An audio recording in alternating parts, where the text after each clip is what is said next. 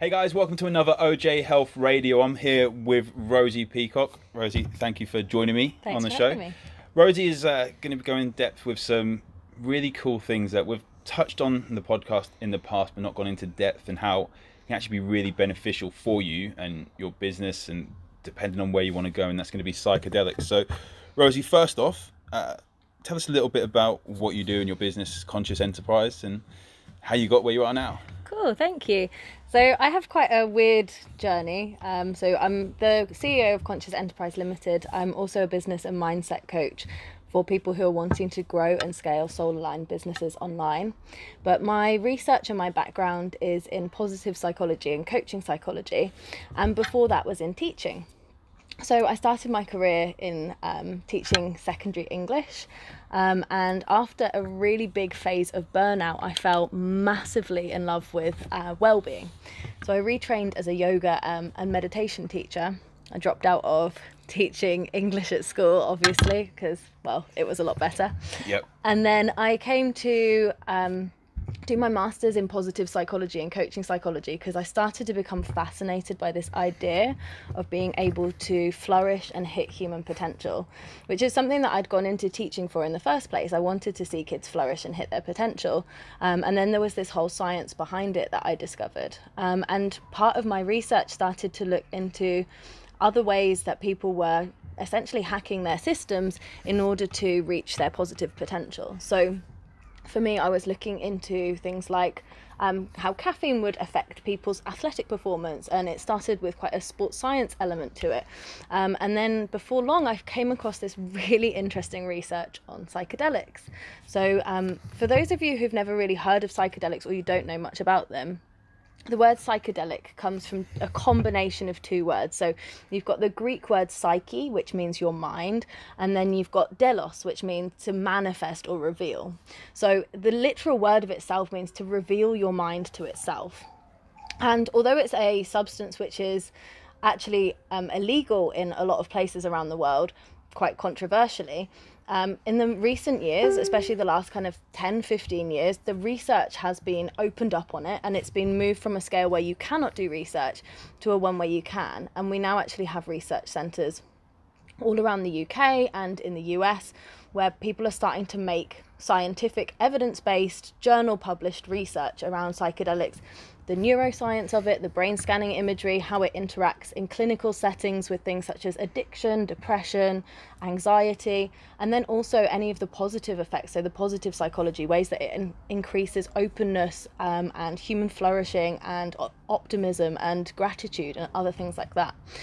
So my dissertation was all around coaching and psychedelics. I felt like psychedelics is a very natural kind of plant medicine way to potentially optimize human functioning, and coaching is a way that we've developed to optimize human functioning. So to me it made sense that compiling the two together would make incredible things happen.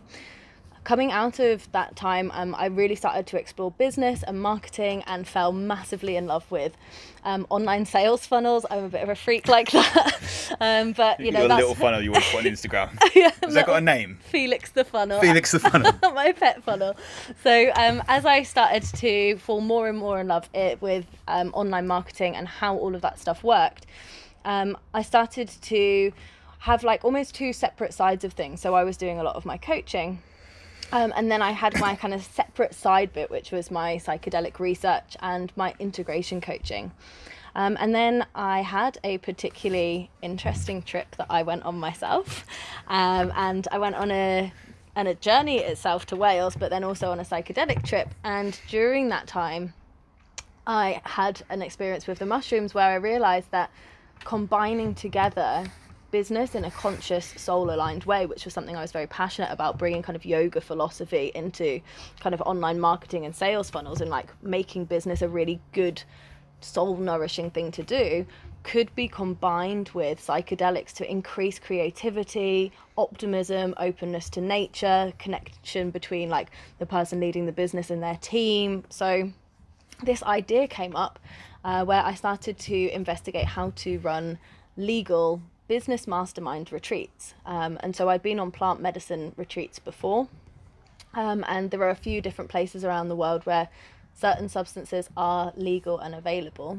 And so during that time, I'd spent a lot of time researching the legality, the ethics, the kind of business side of things as well. And now I have pulled together 4 of the kind of leading people who are researchers in the field to lead a retreat all around business, psychedelics, conscious enterprise, and plant medicine.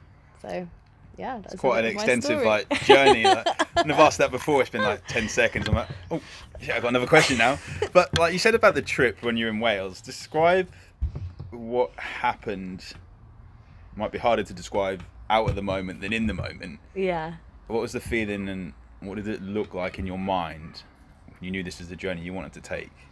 Based on that trip? Yeah, this is a great question, and I'm starting to get a bit shy because you guys are all going to think I'm a little bit crazy now. Oh no, we've had some right weirdos on the show. So in terms of the actual experience, I felt like I was communicating with the mushroom directly, and I felt like the mushrooms were essentially, initially there was this whole process where I almost felt like I was dying, and that sounds really horrible if it sounds like, oh my god, why would you want that experience? But it wasn't like a scary death. It was like a letting go of all of the parts of me that weren't really serving me, and I could feel it was like almost like a ceremonial dying of my ego, the things that I was like very attached to in the world. And I was attached to these ideas that some people are more important than others, and some people have status and other people don't, and like that some people are better than others. And then as soon as like that part of me melted away, I started to realize that actually when you start to let all of that bit go, you can work with anyone. And I started to think, well, what do I really want? I want the biggest amount of impact positively that I possibly can. And the mushroom said, you are essentially our spokesperson, our guide, our representative, and humankind, in order to heal its relationship with the earth, with its relationship with itself, with the creativity that it has within it, which is its God potential. In order to heal all of that, people need to experience a plant medicine a ceremony, and the people who need it most are the ones with the most power, and the ones with the most power are the ones leading businesses. And so I thought to myself, I don't know if I'm exactly the right person to do this. And then it just came up, it was like, well, you've been chosen, so you don't have a choice. And I was like, oh, guess I'll just have to think about how now then, because it wasn't even a question of like, can I do this? I just knew that, and it felt like it was a really big project, because at the time I was working my way to hitting my first 6 figures, but I certainly wasn't what I would think of as a particularly established business coach. And it felt like a really, really, really big project with loads of ethical landmines, loads of legal landmines, like the potential to just get yourself in a real load of trouble. Like, it's exciting at the same time, and like you described it as dying, but was it not more of a feeling of being reborn? Yeah, and the two are actually completely the same thing that I've realised from having these psychedelic experiences, is that we have in our life so much fear around death and dying, so much sadness about it, but in all of the Eastern philosophies, a death is just a rebirth. It's going on to the next opportunity, whether that's merging with the greater consciousness or going into a different lifetime. And it's just as like your breath goes out and then it goes into the leaf, which that symbiotic relationship, so is death and rebirth. And so it's actually not as scary perhaps as we think, and that's actually come up in some of the research. So there was some research around using mushrooms in palliative care, so people nearing end of life. And it's really, really interesting. I mean, who would have thought to have given mushrooms as palliative care? The person who thought up that study and got it passed. Exactly, yeah. I mean, claps to them. But at the same time, what came back from it was even more remarkable, which is the fact that when you give mushrooms to people nearing end of life, they make peace completely with the fact that they may die. Some of them actually extended their life considerably from the kind of diagnosis or prognosis they've been given, and some of them were just so completely okay. And these were all people who were suffering with depression about end of life and not being able to come to terms with it. And for 6 months after, so they had one psychedelic experience, and for 6 months after that, there was a sign of it being no depression, basically. Wow. Which is So absolutely mad. Be something which they'd have to kind of like top up. And this is the funny thing. That's when we don't know the studies. Yeah, and so we have with some of the studies, like the evidence that as long as you are integrating the experience correctly, so I'll talk about integration in a second, about what that actually entails, but if you integrate the experience properly, then it's a one-off that you need. So with most antidepressants we currently have clinically at the moment, you have to take one every single day, sometimes several times a day, in order to get any sort of effect from them, and they don't work for everyone. And it's known that antidepressants can actually make some people worse. With the trials and studies that have come through largely around psychedelics, and most of them have been done either around LSD, ketamine and mushrooms at the moment. They're just embarking on their first study around DMT as well, so that's the main component in ayahuasca. But the types of things that have come up from these studies is that it doesn't just affect you in the time period that you've taken it. In fact, during the time period that you've taken it, it doesn't have a great deal of antidepressant effect. It's not whilst it's in your system, it's afterwards. So it changes the way that your brain is rewired and restructured in order to make it so that it's easy for you to change your thought processes, change your thought paths. And usually it would take something like a long-term commitment to yoga and meditation, things like that, which increase your neuroplasticity. But with this, your neuroplasticity is rewired essentially very instantaneously. So it's really interesting. Powerful, like definitely intriguing for a lot of people, no doubt, hearing this. But have the studies shown any negative effects that have just jumped out? Because I think, like, when it comes to studies, we can always find what we want, and that's been massively apparent in the recent goings on around the world. And like, it sounds massively positive. Has there been any negatives that we think, or when we look at the negative reports, is it people are trying to study to find those negatives to stop them becoming legal in certain places? Well, interestingly, on your opinion there as well. Yeah, I mean, always going to bring my own bias in as exactly, well. yeah. So I can't really say it in a completely unbiased way. But from the studies that have come out so far, there's been no evidence far of it having any sort of harmful effect. Now, these have been delivered in very safe situations. So I'm not saying there's no harmful effects from psychedelics. Absolutely not. I mean, I've personally had harmful, of what I would perceive in the time to have been a bad trip, even though the after effects still felt positive. I suppose dosage makes a lot of difference as well. Right. The dose. So you've got 3 things that you always need to consider to have a safe session, which is setting, and dosage. So your set is the mindset that you have. It's the way that you're thinking, and so you don't ever go into psychedelics to run away from your problems. You will be confronted with them. Mm-hmm. The way that it works is essentially it lights up all the areas of your brain at once. So it's kind of like dreaming and being awake all at the same time. And when you dream, you process things from the subconscious, and when you're awake, you're processing the conscious. So it allows the conscious mind to meet the subconscious mind and to communicate with it in a way that we just don't have access to, which is why people say it can be like doing 10 years of therapy in one go. Obviously that's not going to feel nice sometimes, and if you're doing it in a party situation expecting to have a fun time and you're dealing with potentially 10 years of therapy, you're going to be disappointed. However, if you're going into a therapeutic environment, the people there are well trained and they have prepared you through 3 sessions of preparation therapy to kind of know what you'd be working with and dealing with. They go into, and this is how I do it on my retreat as well, is they go into a laid down position, they have an eye mask on, and they really take it as a very internal experience. So it's not so much like tripping, walking around, being all like, it's much more of a kind of therapeutic session where they've gone very inwards on themselves and they're exploring the inner part of their psyche. And then following that with integration therapy, or in my case, integration coaching. And so with integration work, this is what I specialised on in my dissertation, because nobody had really created stuff around it. There's no training around it. Like, I'm the first person to look at it in the coaching space at the moment, which I find blows my mind. Yeah, especially when, like, I know loads of people that do it, or they go, there's a couple of friends that go to Colombia or Peru, they have like an ayahuasca retreat, and they probably go every year or 2.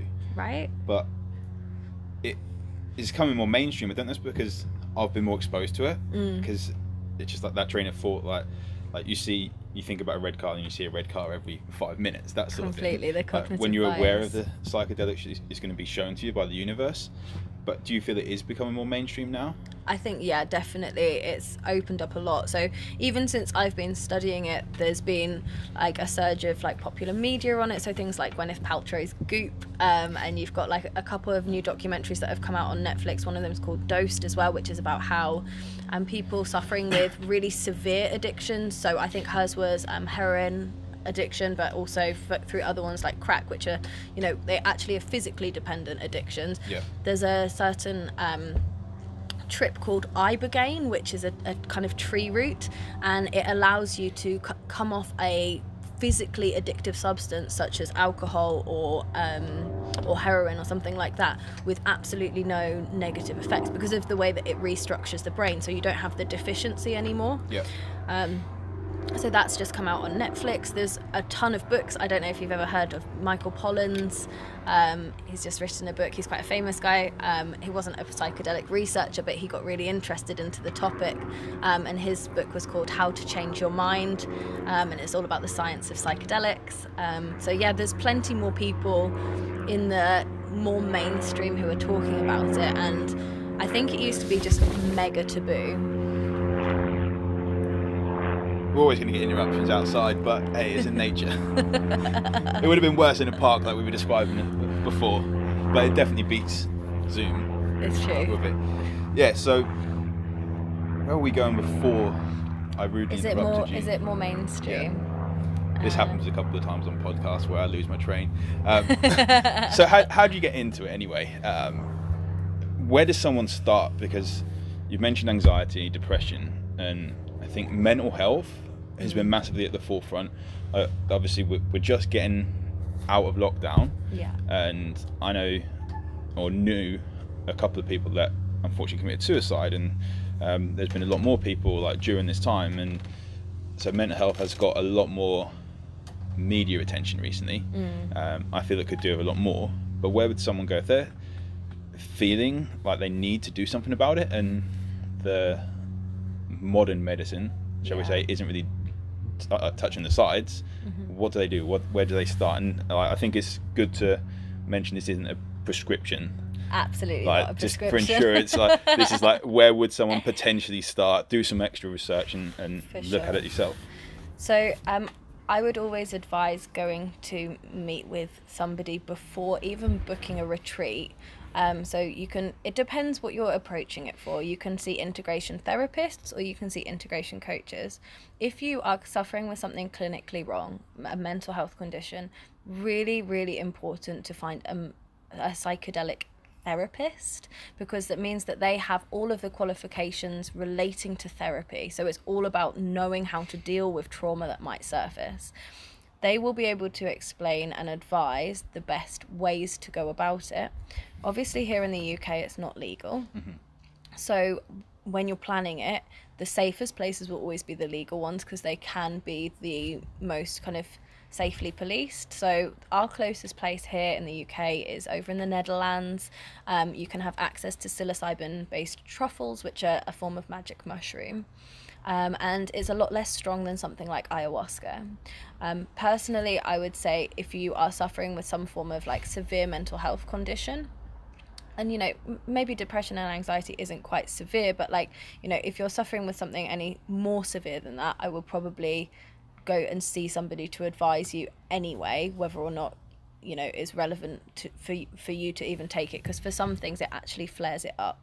So for example, schizophrenia, it's not something that I would advocate or advise taking psychedelics with ever. But when it comes to depression and anxiety, it's much more about how it just allows you to break the neural pathways that you're in. And often anxiety is a thought loop, and depression is a thought loop, is a habitual thought that you've thought again and again and again over time. And so going and booking a space in a retreat, for example, the Psychedelics Society, they run plant medicine retreats. They're a UK-based organisation, but they organise tiered retreats, so based on your wages and your salary, 3 and 4 day immersion retreats, which also focus on having the integration therapy as a big part of it. There's also quite a lot of databases online where you can find places that have like reviews on them and you can really find out about them. I would search for the words plant medicine if you're looking for it to treat things like anxiety, depression, or even just kind of disillusionment with life, which is equally as much of a, and I mean, personally, I don't really like to use the word mental illness because I think it can get people stuck into an idea that It has a label on it as well. Right. Which I think a lot of diseases and stuff do. Yeah, and I don't know how helpful that is for somebody to perceive themselves to be sick, because being sick is something that we almost, in the West especially, believe to be something that has happened to us and not something that we are contributing to. And so I think by calling it, saying something like I have depression, like it is something that feels really difficult to change, but I think it can be much more empowering to not kind of use the label. And so, you know, looking for things like plant medicine and retreats around that are a really, really good place to start. I would always say your first session should be with somebody who knows what they're doing. Definitely don't experiment. Yeah, an experienced trip sitter is essential. And of course, I know that in this country it's not legal, but if you are, for whatever reason, like not able to go and travel, like I would just always say, in any situation that you're going to do it in, the safest way you can do it is with somebody else who isn't tripping. So they are compass mentors, they know what's going on, they understand the substances you've taken, the amount that you've taken, so that you will always be safe and secure. Now, there was a study done by David Nutt, who was the government kind of advisory person around drugs. And this was, I think, in 2011 or 12, I can't remember the exact date. And he put a table of the substances that were most harmful to least harmful in terms of the classified illegal substances. Right at the top, guess what the number one was? Ayahuasca? Alcohol. Alcohol. Yeah, crazy, huh? I thought you were just talking about psychedelics then. No, so these are all the different substances. So number one was alcohol. A few down from that was heroin. A few down from that was cigarettes. A few down from that was crack cocaine. And all the way down at the very, very, very, very, very bottom of the list, the least harmful compound. And so they measured it in two parts of harm. Harm to the person, like physically, harm to like the person mentally, and then harm to anybody around them through them taking that substance. And magic mushrooms was like the absolute lowest. Was caffeine on that list? Do you know? Ooh, interesting question. I'll be honest with you, I can't remember. Because I think like the perception makes people think things are worse than they are. So if alcohol being at the top, yeah, and smoking and things like that, that there's so much we can do with our health and things we think are going to be bad because it's perceived and laws and things. And even when it comes to actually taking responsibility for our health, and people are saying, oh, I'm going to do this, this and that, but I'm not going to cut alcohol out. And that's what the top of that whole list. Right. And the same is like looking at health now, and there's I wish there was a lot more in the media about helping your immune system. Something I'm completely geeky about, like helping people's immune function, that there's not this, well, you've got to do this, you've got to wear a mask, you've got to distance and all this stuff, but what about cutting alcohol, lowering the amount you're smoking? I think smoking has actually gone down, someone said, which is understandable, but just having that awareness over what these things do, and caffeine being one of the biggest things which impacts people's health. And I drink caffeine, it's just awareness of how much we have it.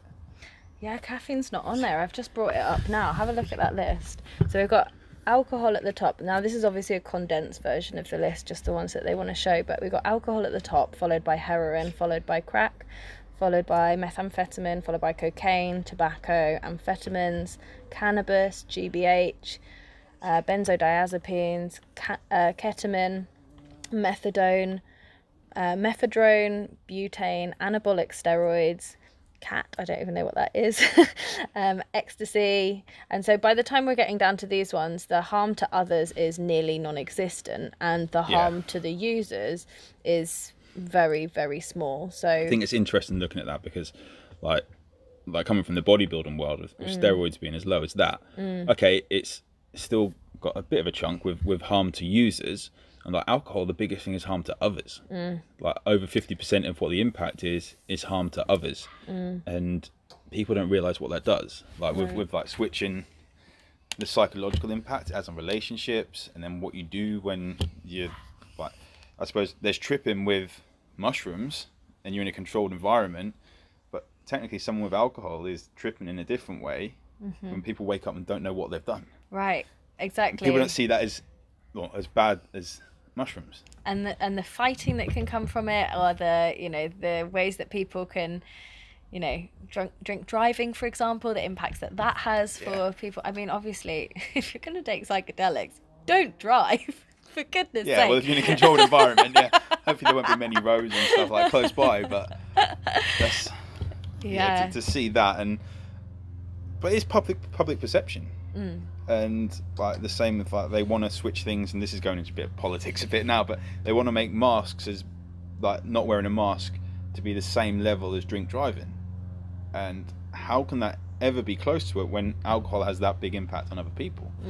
And taking, like how we said about taking responsibility, and we've had a conversation on that earlier today, and it's crazy. We like chatted for what, hour and a half, like we said to do the podcast a while back, and we probably could have had about 3 podcasts worth of information. Not all the information, we would have had to cut some out, but talking about taking responsibility. And I think you mentioned about putting that word on, and like saying you're depressed, saying it gives it a form. Yes. Like saying I've got this, I've got anxiety. You become attached to it. And like some people don't like, you're so attached to it, you don't want to get healthy because you get attention from the actual illness as such. Yeah. My first ever therapist, I was so angry at the time. Like in my this was my early 20s, and I'd dropped out of my first ever uni that I did quite early on because I felt really, really depressed because it wasn't aligned. And what I hadn't realised at the time was, for me, I perceived depression to be us not being completely aligned with our true purpose. Yeah, and not being able to have our human flourishing. If you look at any plant, it naturally flourishes. It doesn't have to think about it. It just goes into its absolute optimum potential. Humans, when we don't, we become very depressed because it's not how nature intended us to be. Nature intended us to be at our optimum. And so when we sabotage that and we do things that take us away from that, and we give ourselves disappointments and things like that, it can make us really depressed.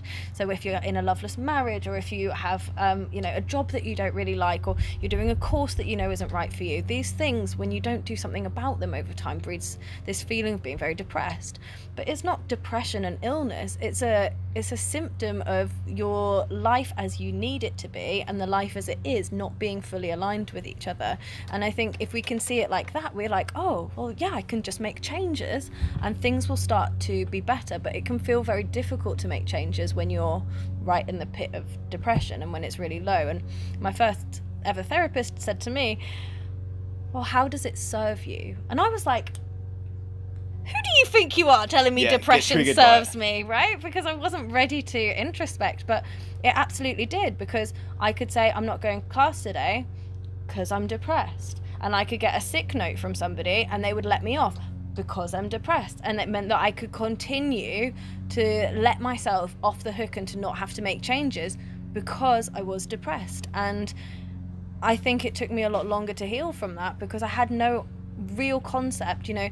When I went to the doctors later on, you know, a few years later, they'd changed their whole perspective, which wasn't just, you know, take these pills because you're depressed and you have some deficiency in your brain. It was now try changing and seeing if going out in daylight helps, and going out and doing exercise, because those are the things that are for optimum well-being. And the reason that those things are important to cure depression is because it's getting you closer to that optimum functioning, which is essentially, like, as spiritual beings, that's all we want.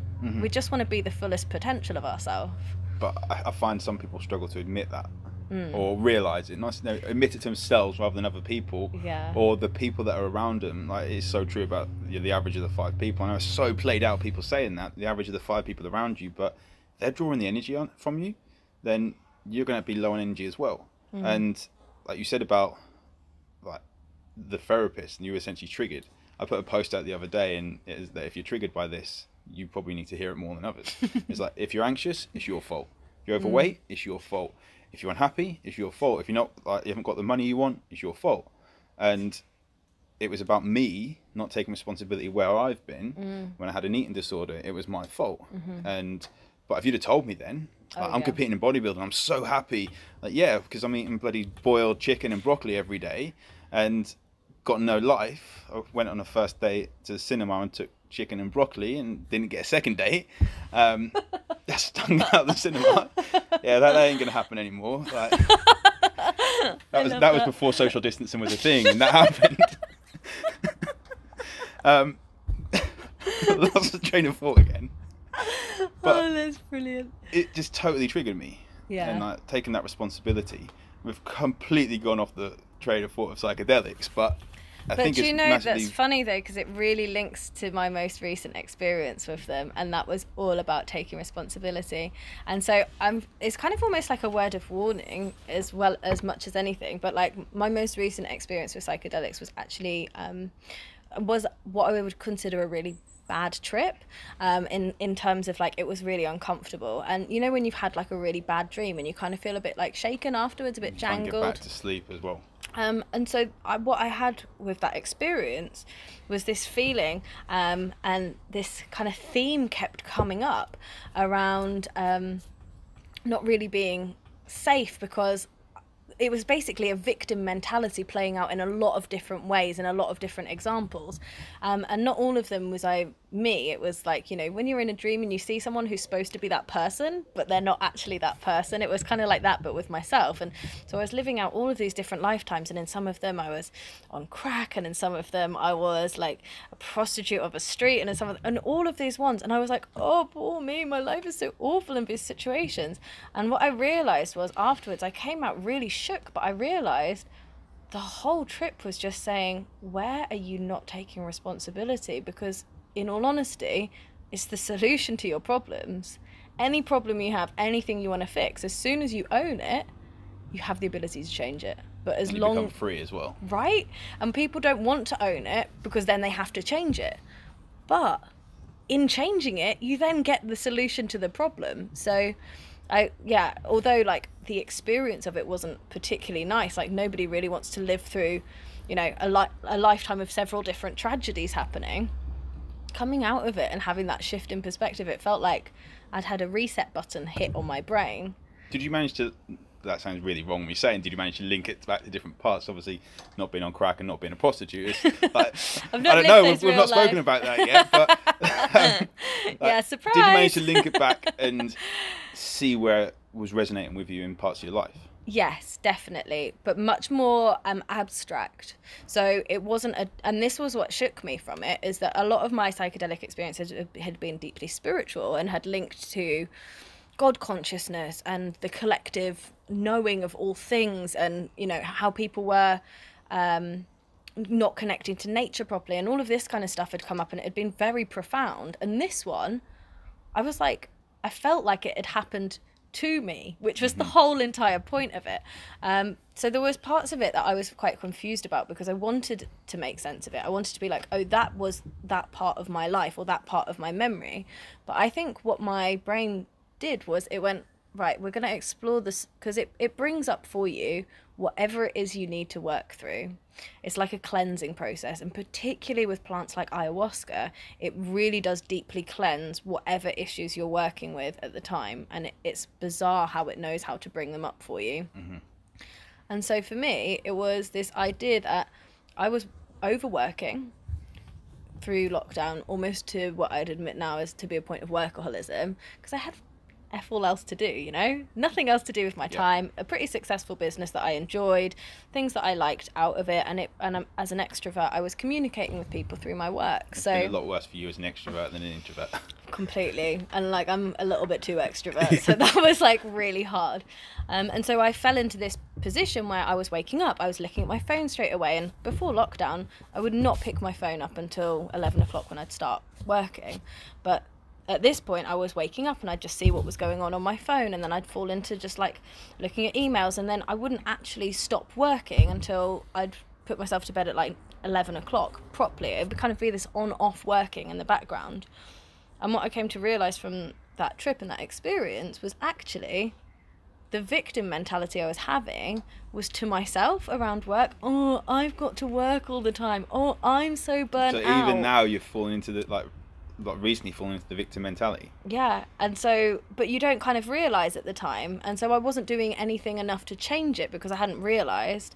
And then having had that experience, I was like, okay. So this is an invitation to stop even victimising myself. You have the most flies around in your garden ever. Look over there. How crazy is that? Jeez. I know, I've not seen so many flies. Maybe it's just me. I need to like have a shower or something.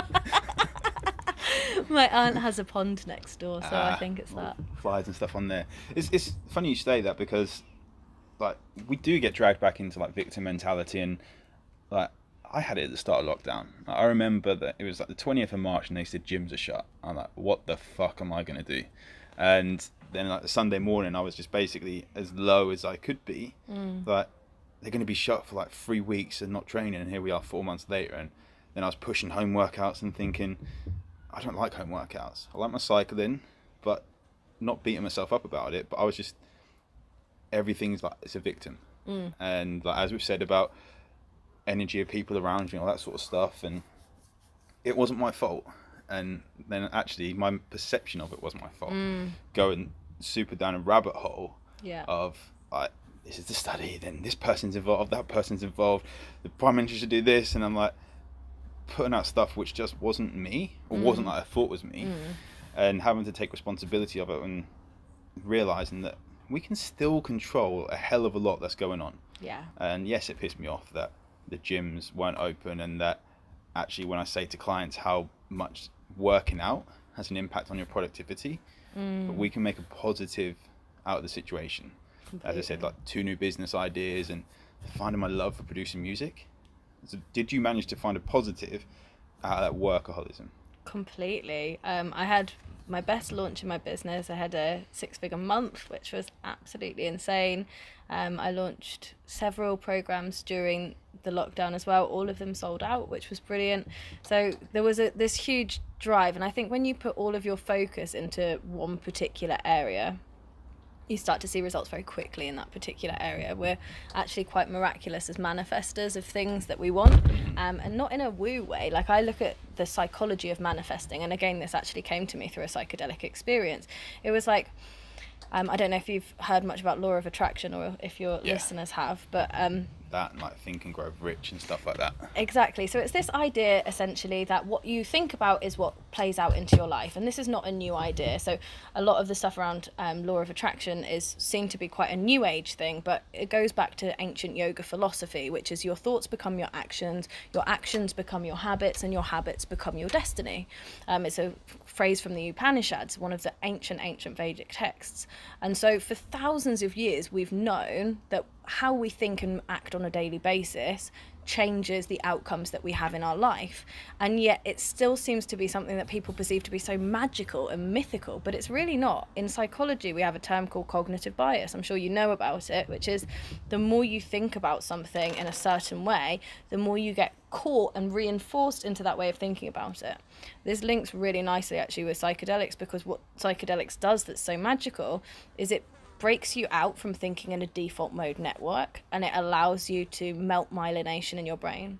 So myelination, for those of you who don't know, is when your neuron synapses, between 2 of them, it insulates it so it can get from one place to another very, very quickly. And the more you use a certain thought process, the more it wants to insulate it, just to save energy in your brain. We always want to save energy. That's what the kind of creatures we are. And so when we melt away the myelination, we essentially melt away our autopilot, or the way that we want to think, so that we can think outside of the box. And it's why people become incredibly creative with psychedelics. It's why people can break out of things, and can break out of, you know, depressive thought loops or anxious patterns, because it gets you to just kind of zoom out and see the bigger picture. How do you link that with people's goals? Because when I've set goals in the past, and I've said it before, I think it's led to self-sabotage afterwards, because it's what happens after the goal. And like one of my goals now is that I'm climbing Mount Everest on my 47th birthday. It's the year my dad died, and yeah, I've got well over 10 years now to actually do it and move forward with it. But again, when you say to people you want to climb Everest, like, yeah, what the fuck? But I have a chapter on it in my book, and the goal setting is that no one's goal is to climb Everest. It's to get up and come back down again. And whole life is you can resonate with climbing Everest. You get to a certain point, you come back down, you acclimatise and so on and go back up. But how does that link when it comes to goal setting and looking at the psychological aspect of it? Do you work with clients on that? Yeah, absolutely. So when I was looking into the research around coaching and psychedelics, the main thing that happens when you come out of a psychedelic experience is you have an existential shift, or what they call a quantum leap in the way that you think, which means that you were thinking this way and then something huge happens, and you really need to integrate that new way of thinking and perceiving. And it might not necessarily be obvious how that relates to your goals, but it will clear stuff that is blocking you from getting to them, because what you are putting out is what you want into the world. So for example, say you've got this idea that you want to climb Everest, and you know that you've got some mental blocks around it. You've got this story, for example, that you self-sabotage. It's a story, it's not true. Like, you've got some evidence for it because it's happened in the past, but there is no evidence that that needs to continue to happen in the future. And do you know, I've got the perfect quote that I'm going to read out after I've told you about this, but essentially, when it comes to setting the goals, it can clear the stuff that's blocking you from getting to them. So setting an intention before going into a psychedelic experience, like one of those goals, the stuff that will surface up are the old stories and the old patterns that will need to be cleared in order for that to be able to happen. You then need to essentially continue with an integration practice that allows you to notice when those patterns start to come up, so that you can stop them from playing out. So something like a really good thing that you can do for integration is meditation, because meditation allows you to maintain that space between your thoughts and your actions. So the more space you have in your mind between the thought that you have and the way that you act on it, the more you just have choice and you live consciously rather than living on autopilot. And that's really what we're looking for with psychedelics, is what we're looking for with yoga, with meditation, with the majority of practices. We're just trying to live consciously so that we're not kind of ruled by our habits and impulses that are not helpful to us.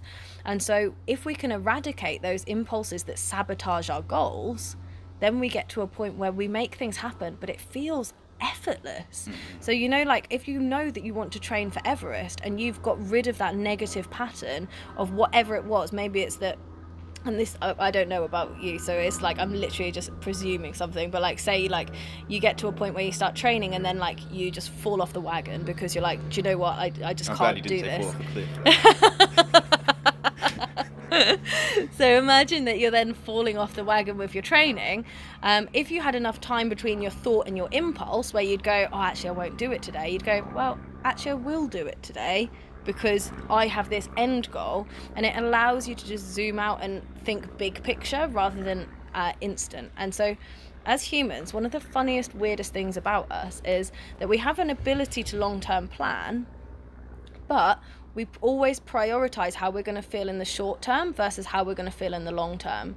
So our future of how we feel in the next 10 minutes is 100 million times more important to us than how we're going to feel in 10 years time. So if I say I could punch you in the face now, or I could punch you in the face in 10 years, pretty much everyone would say 10 years. Of course. I'd have a better one in 10 years, but you don't know that. Gives me time to move back. And so we never want the thing that is going to be harder in the short term if it means the long-term goal, unless we've really, really worked on that muscle of essentially self-discipline or dedication. You would love that Peaceful Warrior film. Yeah. And Wayne Dyer's The Shift. I'll send you the link. Yeah, please do. They're massively powerful. So this is the quote that I wanted to say is by Charles Du Bois, which says, the important thing is this: to be able at any moment to sacrifice what we are for what we could become. It's powerful. And it's just that idea that, like, if you are prepared to let go of all that you know, all that you think you are, all that you are living right now, in order to become what it is that you truly desire, and you focus on that, then you'll live out your human potential. And that's what I find so exciting about both coaching, psychedelics, and business, is that they're all methods for us raising consciousness and living out human potential. Just last, before we touch on it, just say that quote once again, just so the listeners can hear it, because that's massively powerful. It's huge, isn't it? So the important thing is this: to be able at any moment to sacrifice what we are for what we could become. That's powerful, definitely. And how can the guys get in touch with you if they want to speak to you more about like business or psychedelics or whatever it is that they may have resonated with you on the podcast? Absolutely, I would love to catch up with you guys. So you can follow me on Instagram at I am Rosie Peacock, or you can come and find me over on my website at www.rosiepeacock.com. I'm Rosie with an IE at the end, not with a Y. And I also have a group on Facebook called the Soulful Success Society. So if you are a business owner who likes to run your business in a way that has integrity, ethics and soul at the center of what you do, then definitely come and join us over in there as well. Cool. Well, thank you for joining us on the podcast today. Thank you for having me. It's been fun.